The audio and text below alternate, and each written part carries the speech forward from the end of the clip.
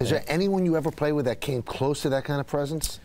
Certainly Wayne Gretzky for the years here, because he came later on, certainly in my career and in his career, and we'd all watched him for all those years and do remarkable things. And Wayne had carried himself as such an ambassador for all that time. So to be able to witness that in the locker room, to become his friend, to see that he was a regular guy, and then watch that transformation to the face of hockey whenever he was in public was interesting. But Mark was certainly a different person.